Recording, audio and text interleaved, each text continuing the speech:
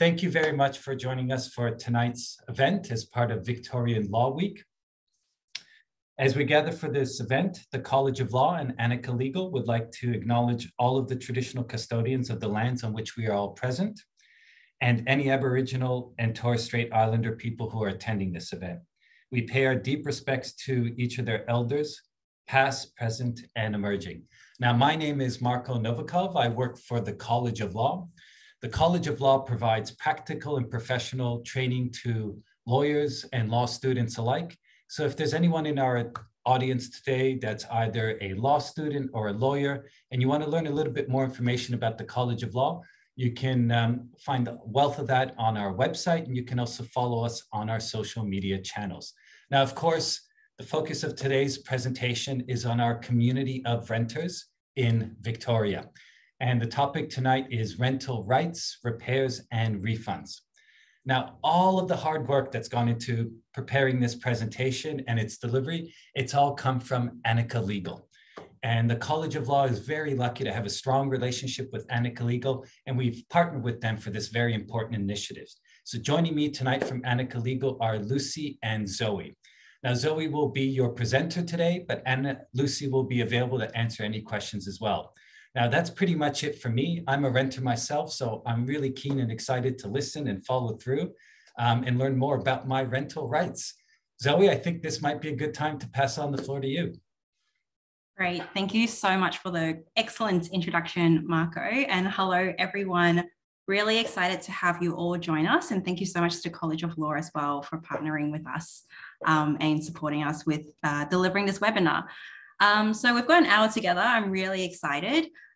We have tried to make this presentation an interactive one using a tool called Slido. So in order to engage with our questions and things like that, you will need access to either a smartphone device or some kind of device like an iPad or something, or you can use an extra browser on your computer if you're joining us from your computer, and you'll be able to interact with us through that as well. So get that started if you are around.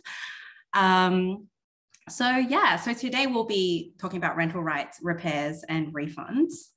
But before we get started, and kind of to give you all an opportunity to start using Slido and kind of get yourself, warmed up, here's the QR code. You can use the QR code to join us on Slido, or if you type in slido.com, you can use that code to join us from a browser.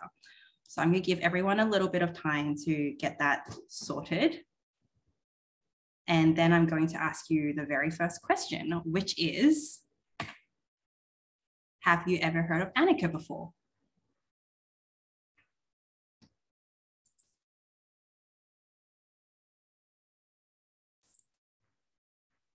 And while we're waiting for the answers to come in, I just saw the question about closed captioning. Unfortunately, the Zoom gods have not been kind to us despite our best efforts working with Zoom. We won't be able to provide closed captioning in this particular webinar, but what we will do is we are recording this webinar at the moment. Afterwards, we'll be able to feed it through another program, get some captioning on that, and share the link to that as well. So we will follow up after the webinar in relation to that. Now, I'm having a look at, oops, going back to that. Sorry, I closed the question accidentally. We can still wait for more responses to come in. But from what I'm seeing so far, we've got a bit of a 50-50 split. So that's cool. In any case, we're going to move ahead. Hopefully you've gotten more kind of aware of how Slido works, which will put you in good stead in the future for the rest of this webinar when I'm asking you questions about rental rights. But I'll just give you a really quick rundown of what Anika is, in case you haven't heard of us before. We are a free legal service. We help Victorian renters through free and personalised online case support. So those are the things that are important to us as we continue to grow our services. We really believe that it's important for every client to have a bit of human touch as they're getting legal support. So for all our clients, as they're going through our cases, they don't just speak with the lawyer, but they also get matched with their own paralegal who can keep in touch with them throughout the case. At the moment, we're offering 3 services. So we've got one relating to repairs, where we're helping renters get repairs done so that they can stay in the homes. We've got a second one in relation to evictions, where the reason for the attempted eviction is in relation to arrears, and we can try and help renters negotiate a payment plan with a rental provider. And our third and newest one is bond negotiation. So again, for bond matters that are currently at VCAT, we can try and intervene while the renter is waiting for the hearing to see if there's any opportunity to negotiate with the rental provider and get a resolution. So that's just a little bit about Anika. And this is just a little bit of a disclaimer about today's session. So what we are providing today is legal information only. It's not legal advice. It's not going to be the comprehensive information of everything in the Residential Tenancies Act, because it's a very long act and we only have 1 hour, but instead we're going to deal with, core concepts underlying those rights and duties so that you have a little bit more context as you navigate any rental issues you may come up with. As I said, we'll be using interactivity features, but rest assured, all your responses are anonymous. So if that's a concern for you, please feel free to interact with us. We can't figure out who it is that is giving us those responses. And if you do have any questions as we go, please feel free to pop it into Q&A. There's also a Q&A feature on Slido. We might not get enough time to get to question time. We'll see how we go. But even if we don't get to question time at the end, we'll still be able to review all the questions that we receive throughout the webinar. And if there's any common questions that keep coming up, we can also include that in like a short info sheet or something like that after the webinar when we follow up with you post-webinar. So another question, how long have you been renting? The reason I want to ask this is just because I want to get a sense of who is in the virtual room with us and what the experiences that you have had with renting has been like so far in your life. If you've just joined us, you can interact with Slido by either scanning the QR code using your device, or you can put in slido.com in another browser window and type in that code to answer the questions. So I can see we're getting an increasing amount of interactivity as compared to the last question. So that's really great to see as you guys are all kind of like settling in. I can see, we've got kind of like an even split between people who've been kind of newly renting, but renting for a few years, up to 5 years, and then quite a few people having rented over 10 years as well, although that's just taken the lead. I think it's really interesting to see this because, as we know, the number of renters in Australia and in Victoria are increasingly on the rise. Housing affordability is absolutely a huge issue at the moment, leading up to this weekend. And I can see we're probably like maybe slowing down to the end of that. But we can see, a lot of people in this webinar have been renting for over 10 years. It's certainly not, a short-term kind of thing. It's something that a lot of people will be doing for a long period of time. And for that reason, it's really important that everyone knows what their rights are, but also engages with the system well so that we understand, what are the real needs out there and how can we make the system work better for a substantial amount of Victorians and Australians. So moving on to the next question. This one's really cool. I'm really interested to see what will happen. If you go to your device or your browser, just use one word to describe any disputes you have had with your rental provider before. It can be how you felt. And by the way, you can put in like multiple words. You can see some words coming up. And by the way, if someone else puts in the same word as you, that word just gets like bigger. So it'd be really interesting if we give this like 20, 30 seconds to see kind of what kind of word cloud we come out with. In addition to the feelings that you might have had, I'd also really be interested to know, like, what was the dispute about? Was it about bond, repairs, access, other things? We can see frustrating is getting really, really big. I'm actually not surprised about that at all. As we continue on with this exercise, I think we can give it a little bit more time because I really want to get like a huge word cloud. I think it's interesting. What went wrong? Like, are there any other words other than feelings and what it was about? But like, what made it frustrating? Was it the contact? Did they refuse to do what you asked them to do? Did they simply just did not respond to you? I think we might have come to the end of that. I'll give it like a few more seconds. And while we're waiting, I'll just have a look at the chat. I can see someone's put in liars to the chat. I assume that was for the word cloud. So we can also include that in there. Yeah. Okay, so I'm going to read through this for a moment. So dishonesty about them moving into property, that kind of like replicates, you know, liar. Oh, okay. It just changed. Frustrating, bond, unreasonable. Very big. Okay, that like definitely slaps me in the face. Gaslighting, that's a really terrible situation to be in. It's never nice to go through that. VCAT, nightmare, unfair. I mean, obviously I asked this question in a very general kind of neutral way. It could have been, you know, we could have gone the other way. It could have been like, it was great, happy, you know, but it's very interesting to see that like across the board, we can see that there's a lot of frustration and kind of negative feelings and negative experiences coming through. So hopefully in this webinar, we'll be able to give you some information about rights and duties, help you understand a little bit more about what you are entitled to and what you can do when things go wrong. And hopefully in the future, fewer of these, you know, feelings would come through if I were to ask you this a year from now, because it certainly does help to have tools at your disposal to kind of hold the other party to account to their duties and things like that.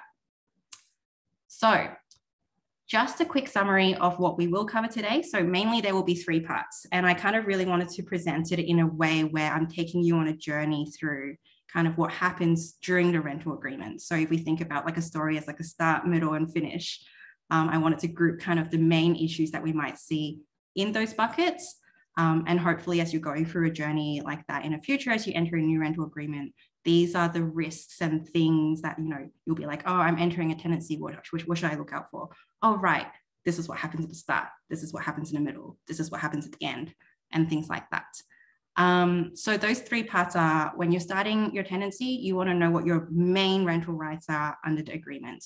So we're going to go through that. We're going to look for what explicitly to look out for when you're entering into a rental agreement, and understanding of all those stack of documents you get when you're starting a rental agreement. Which of those documents are the most important, and what specifically within those documents you should be looking out for, so that it enables you to protect your rights from the very start. Then we're going to move to the second part of the presentation, where we're going to talk about what happens during the tenancy. And often a lot of disputes when you're in a tenancy arises from disputes about repairs. So we're going to go over the rights and duties of the rental provider as against the landlord, what you should do when things go wrong, and the options that you can take to try and, you know, put things back in the position you need them to be. And then at the very end of the webinar, we're going to talk about what happens when you're leaving a tenancy. And ultimately, you know, very commonly, the most common type of disputes that people get when they're leaving a tenancy is, unsurprisingly, disputes about the bond. So we're going to talk about what bonds are, steps you can take to minimize a bond claim, and what to do if your landlord does want to take your bond. So like I said, all of these will just be a brief summary only. It's a lot of topics to get through in an hour, but we're certainly going to try. Before I delve into the thick of it, I'm just going to quickly check the chat. Oops. Sorry, I've got a very sensitive mouse. Yep, all good, cool. Thank you for being on top of it, Lucy. Cool, so rental rights. What do we look out for at the very start? So hopefully this is a, you know, happy time for people when they have to enter into a new place. There's a lot of, you know, a lot of things to look out for in the future.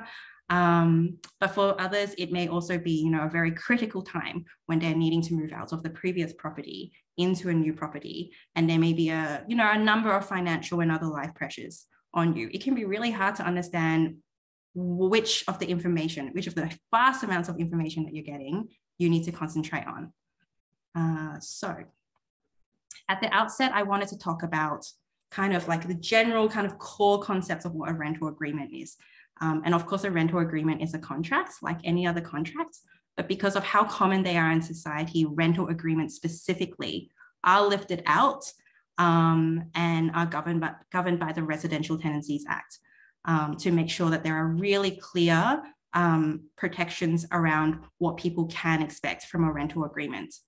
At its very, very, very core, like any other contract, it's just about one party giving something to another party in exchange for something else that that party gives back, right? So the most basic concepts in rental agreement is you give rent, in exchange, you get to live in a property. So that's the kind of how the rights and duties between the renter and the landlord interacts. But if we delve down kind of one level deeper, you can see that a lot of the duties and rights that you have as a renter also correspond with similar rights and duties that the landlord has. And it's really important to know kind of how they interact with each other, because often when you enter into a dispute and you kind of start conflating all these rights and duties, that's when it can get really, really confusing. So if we delve down kind of like one level deeper, you can see I've kind of put 3 dot points under each of those columns. And I did that on purpose. So each of those dot points in terms of the leveling correspond with each other. So on the renter side, if we go to the very, very left, you give money to the landlord, right? But you don't just give money of whatever amount at whatever time. You have to pay a specified amount of rent at a specified time. And in exchange for that, what you get back is the possession. And then correspondingly, the landlord receives the rent. So they have like a right to receive the rent, but in exchange, they have to give you privacy. If we go kind of the next level down, in terms of like the quality of the property and what it looks like, etc. As a renter, you do have a duty to look after the property, which extends to, you know, just cleaning your place, to like a requisite level of cleanliness and minor maintenance and things like that. But correspondingly, the landlord also has a duty to keep the property in good repairs. And the way that these two kind of rights and duties on either side correspond with each other can be really hard to, you know, navigate sometimes, because there are certainly landlords out there who kind of just assume that all damage, no matter whether or not it was caused over time or whatever, is the renter's duty to maintain. And not understanding the delineation or having the words to put that boundary down between the landlord can really, you know, cause renters a lot of frustration. And then very lastly, the other kind of core concept in a rental agreement is, of course, when you enter into that rental agreement, you have certainty that you will have a place to live if you carry out your duties under that agreement for that set duration of time. And correspondingly, what the landlord gets is certainty that they will receive rent for that same period of time.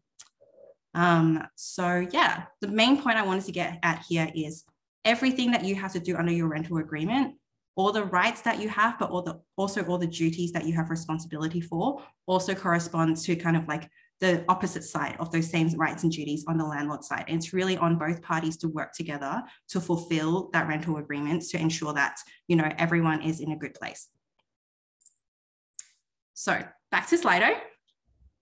On a scale of 1 to 5, how important do you think it is or would have been to have your rental agreement reviewed by a lawyer before you sign it?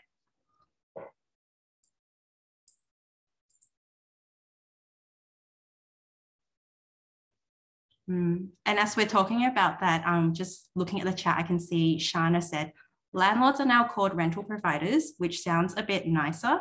That is true, but it is also harder to type. It just takes longer.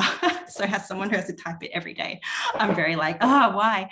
But yeah, that's right. So as of last year, when there's been a number of kind of rental law changes, the official legal term for landlords are now rental providers. It does sound a little bit nicer, a little bit less feudal now that we're in a modern society. And it also explicitly, you know, basically points out that they are providing like, you know, a rental residence, like they are providing a service in a sense. So it's really interesting to see the change in that terminology. And then on the other hand, tenants are now also officially called renters, which makes more sense. We're renting, therefore we are renters. So very interesting to see the results as they change.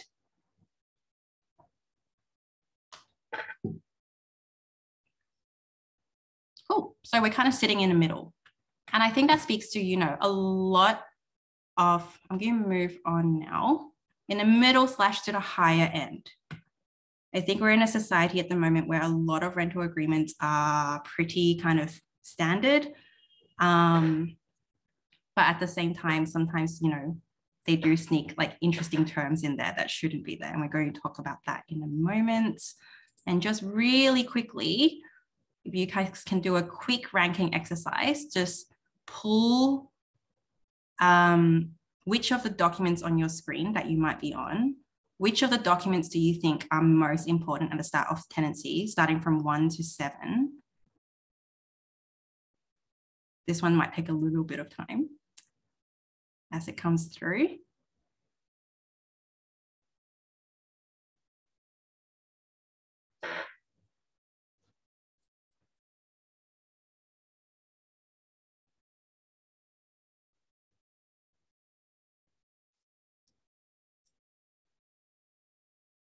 So we've got photos of the property, second, rental agreement, third, conditions report. Oh, here we go, changing again. I maybe should have given you less documents to sort through over like a very short space of time. Learning for next time. But for the people who've made submissions, excellent ranking, very good.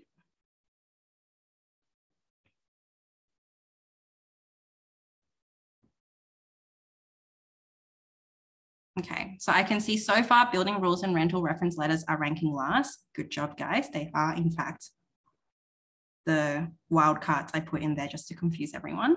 But at the top, we've got conditions report, rental agreement, photos of the property, and the bond lodgement receipt, which is great. I'm going to move on. So yeah, I've chosen the 3 main most important ones that I've decided are the most important. And we're going to talk a little bit about them quickly. So we've got the rental agreement, the RTBA emails, and the condition reports.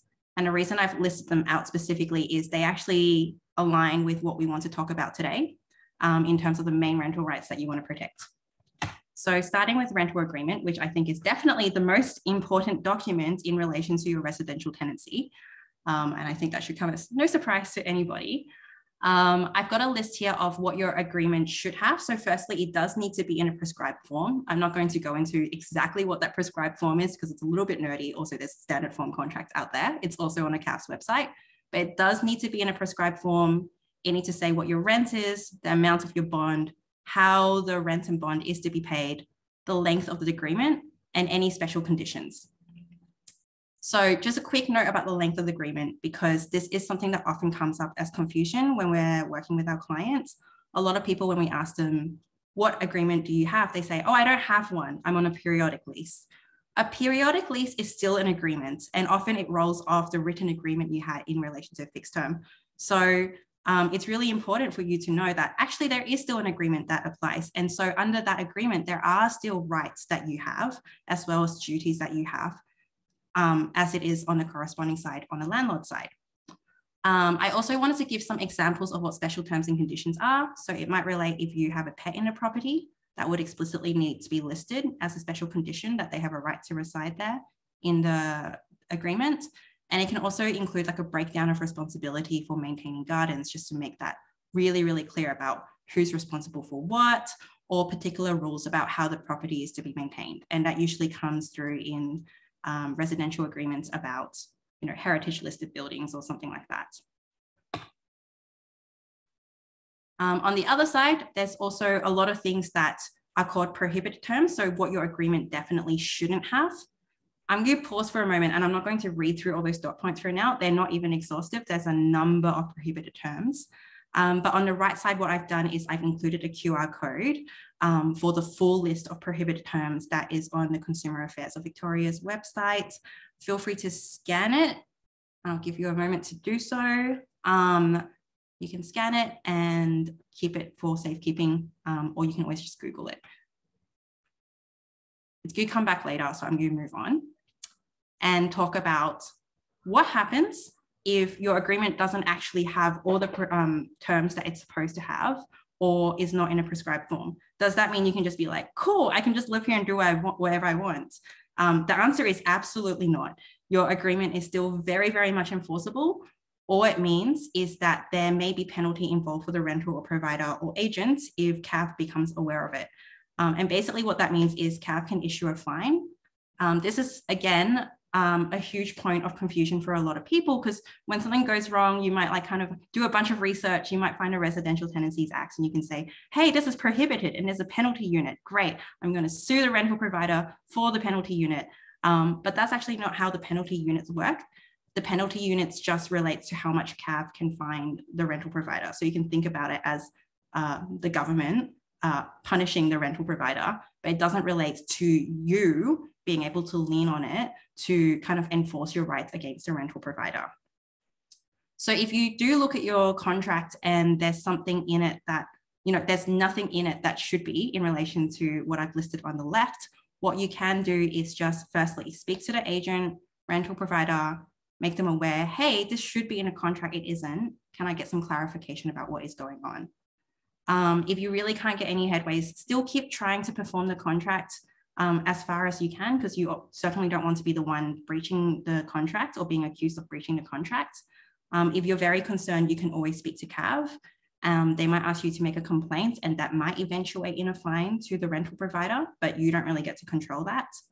And I also say, like, don't put too much attention into that particular pathway, because ultimately it won't actually lead to you getting what you want. It just might lead to the other side getting fined. And the other side getting fined might mean that they get angrier and then they just act meaner. So ultimately it puts you in a worse off position when they're in a higher position of power. So if you do decide to speak to CAV or you want to make a complaint, that's fine. You've actually got plenty of time to do so. But if you think doing that at that particular period of time is actually going to make your immediate situation worse, I would say hold off on that and try and find another way to assert your rights through like kind of like VCAT, or, you know, speak to a lawyer, understand what your kind of options are and try to focus on that pathway instead.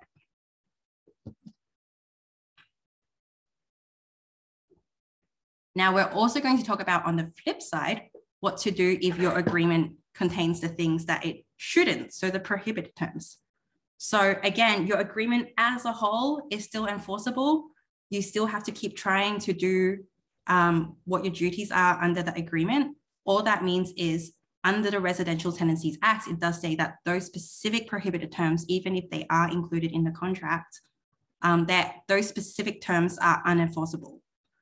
And again, there may be penalty/fine involved for the rental provider / agent if CAF becomes aware of it. Again, what you could do is try and seek a clarification, have it in written form that you kind of like object to it if you want to. You can make a complaint to CAF if you want, but again, think about whether or not it's actually going to make your immediate situation better. So for example, if it's a prohibited term about if something happens, the rental provider might make you pay for their excess.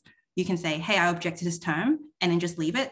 So there's like a documented proof that you say you are aware that it's a prohibited term, but then just don't spend too much time kind of focusing on that. For all you know, if you stay in that property for a year and nothing goes wrong, they may never even ask you or try to enforce that term. So it's a fight that you just don't really need to deal with until it comes up. Oh, I'm just going to have a look. So Lucy said, we have a question. Does a rental provider have to provide a digital copy of the signed rental agreement when requested? Well, they do have to provide a copy of the rental agreement. That's definitely for sure. And I would assume that they would have better access to a digital copy than sending you a copy. So if they're explicitly refusing to send you a digital copy, I will be very confused about that. We can look into a little bit further to see whether or not there's any delineation between digital and hard copy within the Act, but they definitely should provide you with a signed copy on both sides after it's been signed by both parties. I'm going to move on, and I think in the interest of time, I'm going to basically ignore all the questions until 6:20, Lucy, but I appreciate you maybe like giving me like a nice summary of which questions are coming through the most if we get time for question time. So we're going to go into the second RTBA email, second document that I think is really important, which is the RTBA emails.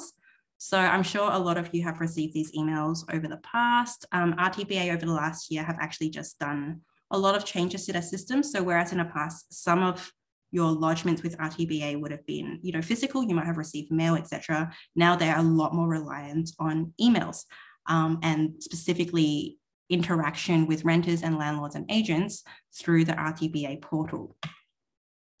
So what happens with bonds when you're entering into a tenancy is obviously before the tenancy date starts, but after you've signed a contract, you have to pay the bond. And then after that, you have to confirm your details with the RTBA. The way that will happen is within 10 business days after you've paid the money to the agent or rental provider, you should receive a text as well as an email from the RTBA. That email will include a link to their portal. And once you click on it, it will ask you to verify your identity, agree to their terms of use, and ask you to confirm your details with them. When you do this, make sure you check really, really carefully, because once you press approve, it'll go, cool, finalize, that is the details that is lodged against your bond. If you do accidentally approve any incorrect details, like slight typos in your names or something like that, it can actually delay your bond being processed later. And I've actually encountered that in the past, where the rental provider wrote my last name in my first name and the first name in the last name. And that was very annoying to deal with, because I had to call the RTBA, but back then they weren't even an automated system. So there was a person I could speak to, right? But now it's an automated system. So it can actually create a really big delay later on, even if there's no dispute. So make sure you check carefully. And after you press approve, you will receive a bond lodgement receipt in your email.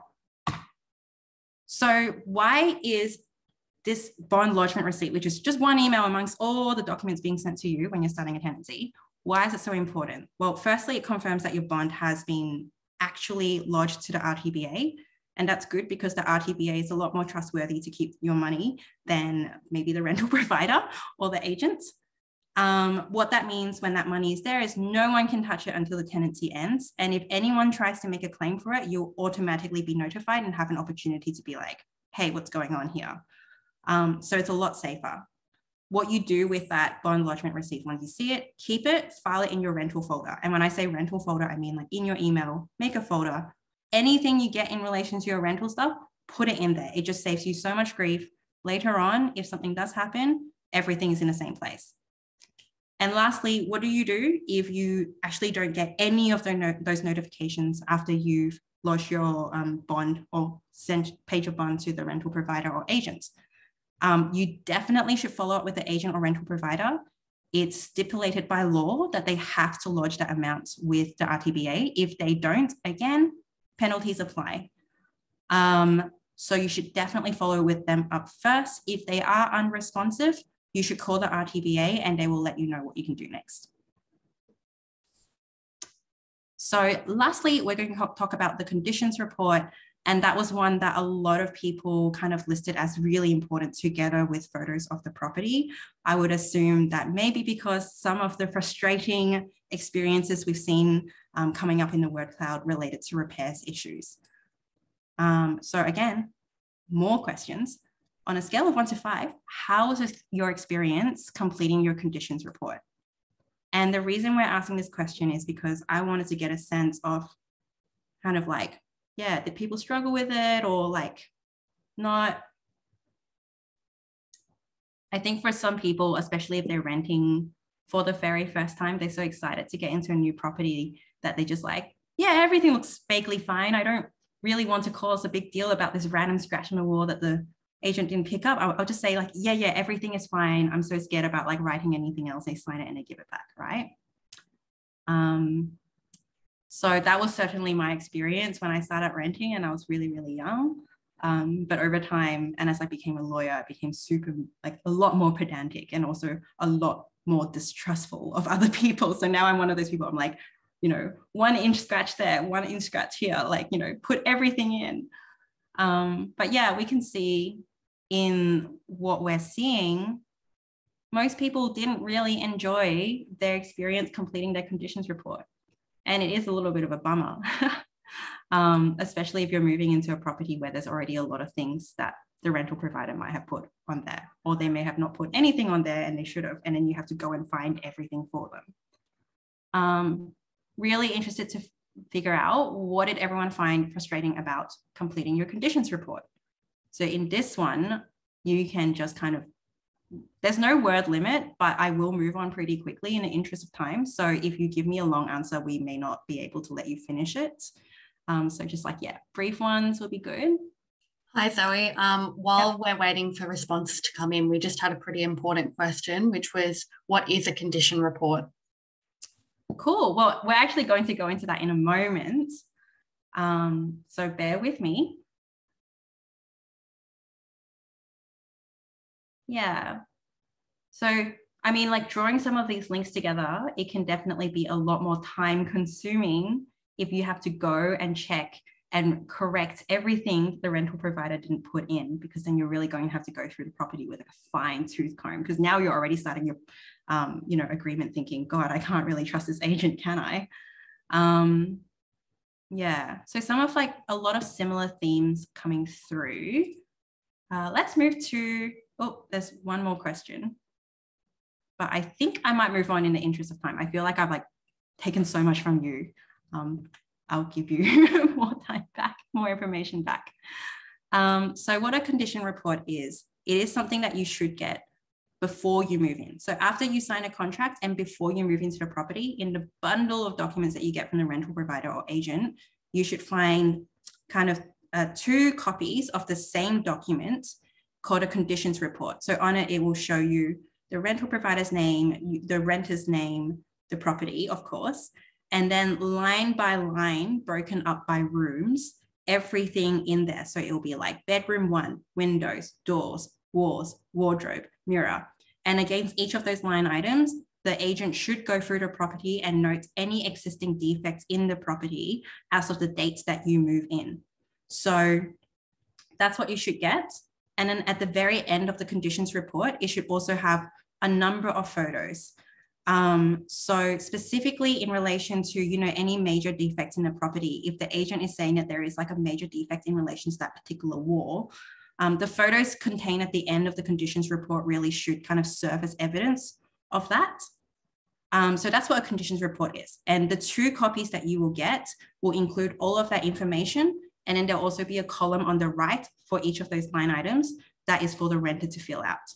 So that brings us to what you should do once you move in. So once you move in, you should grab this document and go through it line by line and really check the property, go through in detail, and anything that the agent didn't pick up, you should explicitly write in there.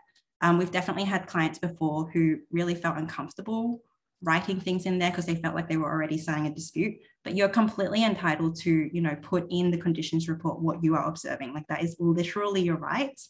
And it's really important that you do that to protect yourself. For anything that is like, a major defect that's already in a property, or even any kind of like thing that you're putting in a line item about random scratches and things, if you think that it's not reflected in the photos that are already kind of attached to the report, you should also take your own photos.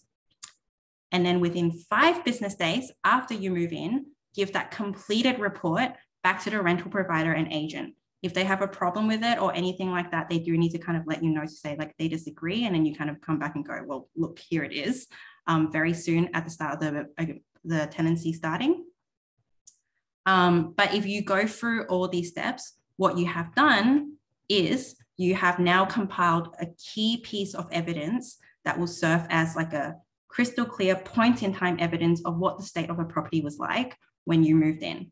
And what that does is it protects your rights as you're going through the tenancy as well as at the end of the tenancy. What you should do, like I said, take the time to really fill out the conditions report as far as you can. And you're entitled to list everything you see that you think is an issue. And again, keep your conditions report, file it somewhere safe, make sure you can refer to it later. Don't lose it. And again, if you don't get a conditions report, that's an issue. You should follow up with the agent rental provider. Penalties apply if they don't give you a conditions report. But what you really want to focus on is, even if they don't give you a conditions report, go ahead and make one anyway. So what that means is, if we go back to the same kind of journey before you move in, they didn't give you one, but you can actually go and make your own one. And if you scan that QR code, it will actually take you directly to a template conditions report on CAV's website. You can Google that in the future if you need to, and basically just complete your side of it. And then again, within 5 business days after you move in, give your completed and signed copy to the rental provider and give them an option or give them a notice that they should reply to it if they disagree. And if they don't reply within like a set number of days, well, there you go. You've still been able to compile that key piece of evidence about the states of the property when you moved in.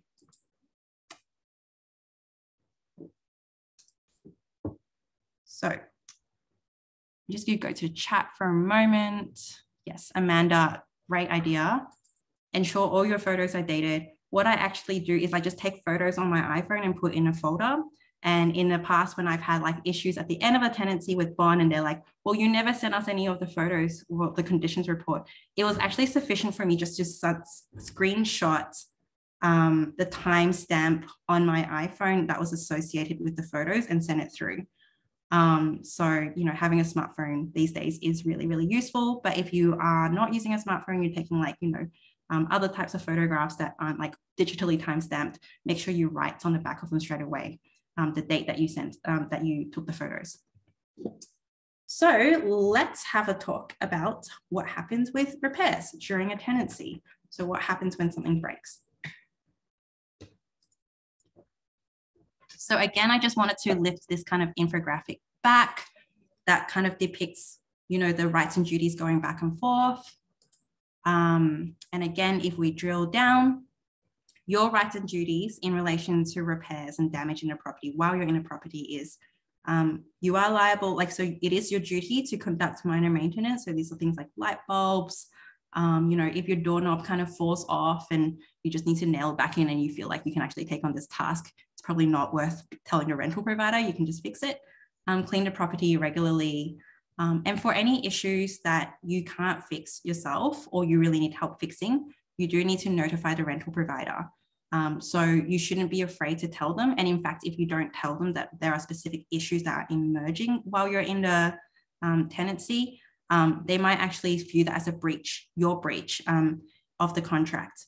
And the reason for that is because the landlord needs to ensure that while they're giving you privacy, which should mean that they are not coming to your property every day to inspect, while they're giving you privacy, they are reliant on you to make them aware of any issues that are arising in a property. And when they are doing their regular inspections, they should also be looking out for any signs of this repair that they should get on top of. When they do notice those signs of repairs or are made aware of those issues, they actually have a duty to fix it, to ensure that the property remains in good repairs. So it's also their duty to liaise with you to gain reasonable access. And what I mean by that is access that, you know, gives you proper notice and also protects your right to privacy, so you know when they're coming and why and for how long. But where they are asking for that reasonable access, they should be able to come in and do the repairs needed to ensure that the property remains in good repairs during the course of your tenancy and beyond. And hopefully what you get at the end of that is a well-maintained property in good repairs. A key point of confusion that comes up sometimes is, you know, like, if you're using something and it just breaks, but it's really old, like, is that damage that the renter is liable for, or is that something in relation to good repairs? So I've done a quick little graph here, like, so did you break it? Well, yes. And that includes like intentional breaking or accidental breaking. So for example, if you grab a hammer and just start smashing a wall, you're liable for that damage. But if you kind of trip and fell into the wall, you might also be liable for that damage, because, you know, it also includes accidental damage. Like, that doesn't relate to fair wear and tear over time. So in that situation, if you can fix it, but only if you can fix it according to the skill set that you have. And if you can't, you still have a duty to notify the rental provider. And in that specific scenario, they might fix it at their cost, or they might say, actually, can you fix it because you caused it? Or they might say, let's split the cost because maybe that item was, you know, a bit, you know, old anyway. But then you broke it. Like, you know, it really depends on how reasonable the agent or rental provider is. But on the other hand, did you break it? No, it just kind of broke over time. You're like sitting over here and it just kind of crumbles for no reason. All you've done is just like reasonably use it by like being around a property. Yeah, if it's like kind of a fair wear and tear damage, then it's not really on you to fix it. So what I wanted to do was give you a case example, because I want to understand how you guys would go about kind of navigating this problem. What would you do if you had lived in a property for 1.5 years? The toilet's always been like a little bit iffy. You fix it here and there where you can. And the rental provider is like kind of like, okay, cool, yeah, maybe I'll come fix it. Or maybe I'm just unresponsive. So you fixed it a couple of times, which just obviously is not in good working order. And as of last night, your toilet's blocked again. What would you do? So just choose one option, and I'll give you guys about 20 seconds while I go through the chat.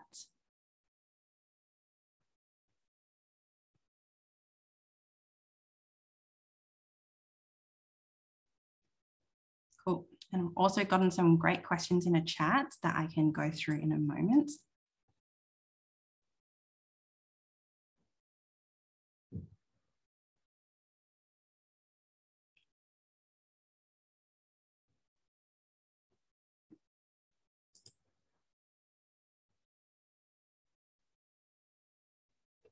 Yeah, I'm not going to ask that question. I might read that one at the end. That's a long one. Cool. Okay. Well, I'm very pleased to see that no one chose option A, but we'll have a chat about option B and C. I'm going to move on now. So option A, the main reason I'm really happy that no one chose option A is because it's the worst option. Oops. And the reason why I made it all orange and not red, because red is like really alarming. Orange is slightly alarming. Basically, you haven't done like the basic thing of telling the agent that something is even wrong. You haven't told them what their duty is and be like, can you fix it? And thirdly, and most importantly, you're breaching your own duties under the agreement. And this could actually lead to the other side coming after you and potentially evicting you. So not only are you not getting what you need done, you're actually also really exposing yourself to a lot of risk. I think you all know that because no one chose it. Great. I actually think option B is not the best option either. And the reason for that is, well, there are two happy faces. So you have attempted to communicate, you've tried to make them aware of the issue, you're trying to make them kind of like hold them account to their duty. And, you know, more importantly, you're not breaching your own duties under the agreement. There's nothing stopping you from, you know, liaising with the agent. But the main problem here is you're not actually starting to document written proof that you have kind of been aware that there is an issue, that they have a duty to fix it, and that if they don't fix it, they're actually breaching their duty under the agreement. And not having that clear documentation kind of in a written form down actually stops you from taking any next steps that are available to you under the law. So the best option is actually to just write one simple formal letter to the agent that covers those points. You're not breaching your own duties under agreement. You're quite entitled to do this. You're making it really clear to them what your position is and what you want them to do in order to fix it. And there's a clear documentary written proof that you can now then use to crystallize what you have done at that particular point in time, and then assess your options going forward, whether or not that relates to going to VCAT or trying to go down like, you know, a lease break route or anything like that. So in terms of understanding a kind of journey map of what that process looks like if you were to take option C, ultimately, the best way to get something fixed is often calling the rental provider first. You might have a really nice rental provider or agent who is responsive. So this is the friendliest, simplest, quickest way to get something fixed if that's the case. And, you know, it's not very nice to like be like, la, la, la, I'm doing the right thing and all of a sudden receive a formal notice, right? So go ahead and do that, but don't get stuck there for too long if the agent's just kind of like unresponsive, or, you know, oh yeah, I'll fix it, but maybe in 2 weeks. Oh yeah, I'll fix it, but maybe 6 months. Like, that's okay. You don't need to be stuck there with them. You're quite entitled to move on to issuing a formal notice if they're unresponsive or disagree with your claim. You're entitled to put your position forward to them in a formal way. So what a formal notice is, it should be written. It should state exactly what you think the breach is. You should specifically ask them to comply with the agreement by fixing that breach and give them a particular due date. So the due date for repairs is 2 days for urgent repairs and 14 days for non-urgent repairs. So regardless of which one you take, it's still a relatively short space of time. And if they don't do things, if they don't take any steps within that period of time, then you can move on to decide whether or not you want to take the next steps that are available to you under the law. It starts you on a journey if you want to go on that journey. You can always send it and decide not to take that journey later if you're like, I'm feeling a little bit scared for now, but at least you've gotten that process started. If your repairs do relate to non-urgent repairs, you can always apply to CAV to get a determination from one of their kind of inspectors about whether or not the issue is in fact a repair. If it is, they will actually issue you a report, and you can send that report to the agent/rental provider to be like, look, this is what CAV said, like seriously fix it.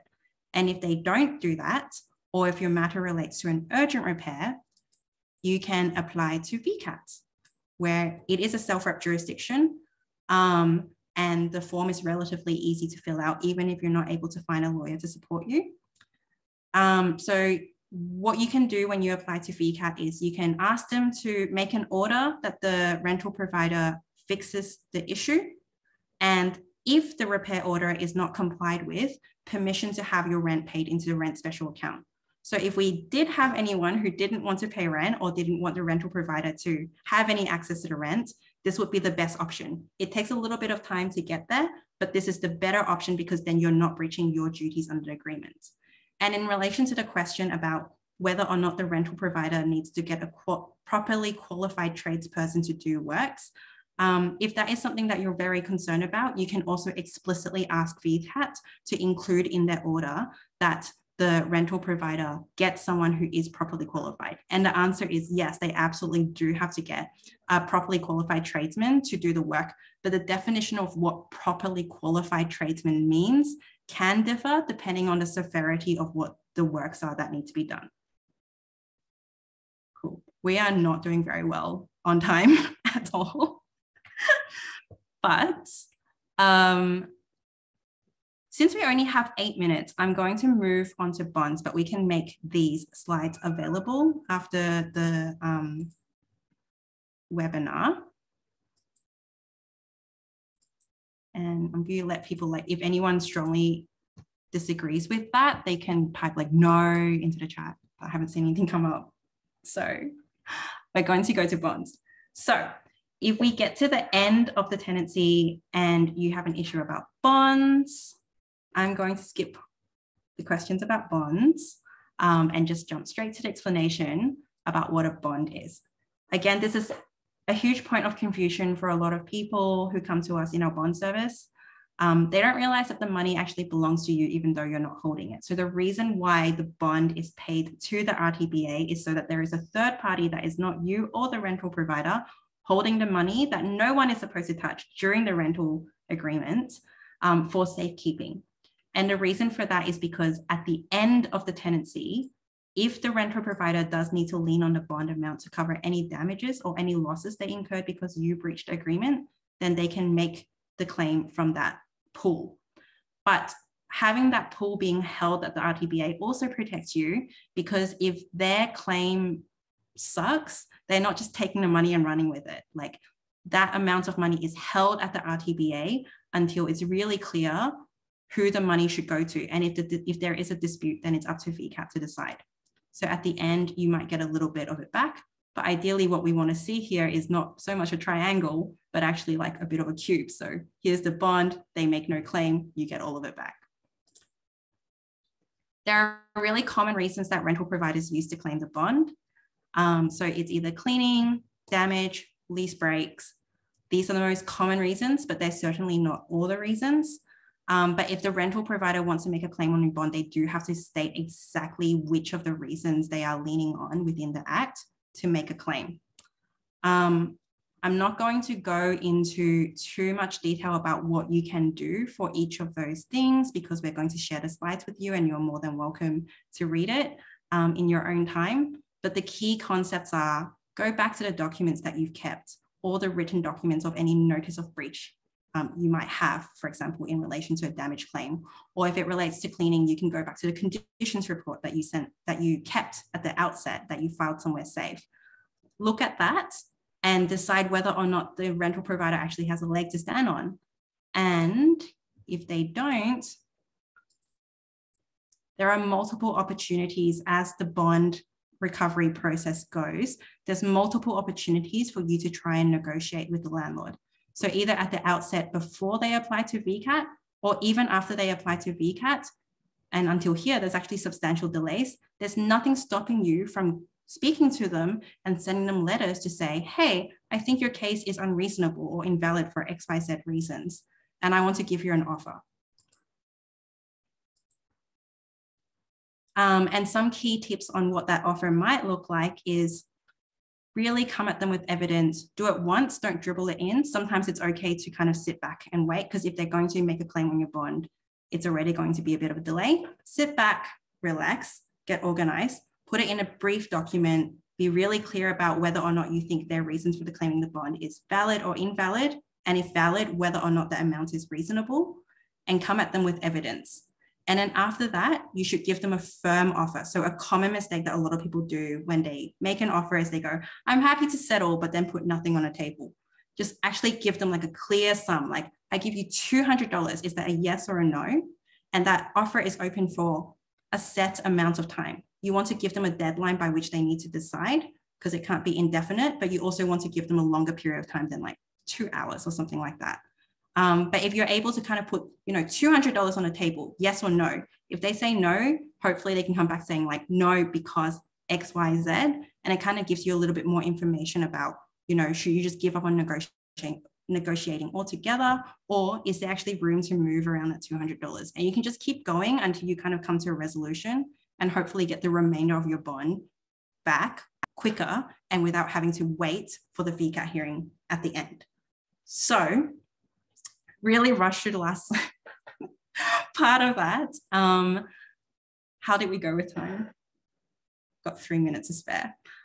I don't think we'll have time for questions, but I think Lucy has compiled a good list of questions, including the very long one, which I have not read yet. Yes. Awesome. Thank you so much to everyone for rushing with me through this hour. I hope everyone found it really informative and helpful. It is definitely very much an overview of all the things that you might want to be aware of under a rental agreement. My very last thing that I wanted to talk about is that we always really love to hear from renters, actual renters in our user workshops as we design our services, as we expand our services, etc. When we do run these user workshops, we try to make it remunerated wherever possible. So as I'm finishing up, if anyone would like to join our mailing list to be notified about user workshops in the future, please put your name and number in Slido. I've made it so that your answers don't come up, so don't worry, no one's going to see your name coming up. And as we're doing that, I just want to thank everyone again for coming to today's webinar. Really appreciate your interest. And also thank you so much to Marco and the College of Law for supporting us and partnering with us for this event. Thank you very much, Zoe. There's not much further I can add aside from the fact that I love the interactivity. I love the questions. I am a renter myself, so it was good to see the types of questions that popped up. And I didn't want to type in the fact that I was like, wait a minute, I have to pay rent through an app that charges me an extra $1 every time I pay rent. And I remember you put something up there, but I'm like, it's an extra $1. It's not a big deal, but not worth fighting for. But it does make you think, what is worth the fight and what isn't. But overall, I really enjoyed that experience. I have nothing else to add to anything other than the fact that if anyone is interested, definitely get in contact with Zoe and Lucy from Anika.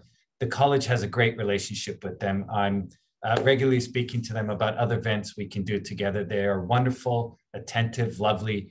And so I'm pretty sure that if you want them to get in touch with you, they will.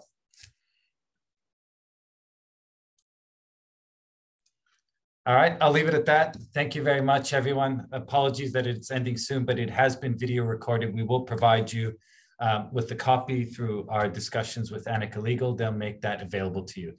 Otherwise, take care, everyone. Have a great night. Lovely seeing you here. All the best. And thank you again, Zoe and Lucy. Really appreciate that we got a chance to partner with you on. Thank you so much. See you later. Have a good night, everyone.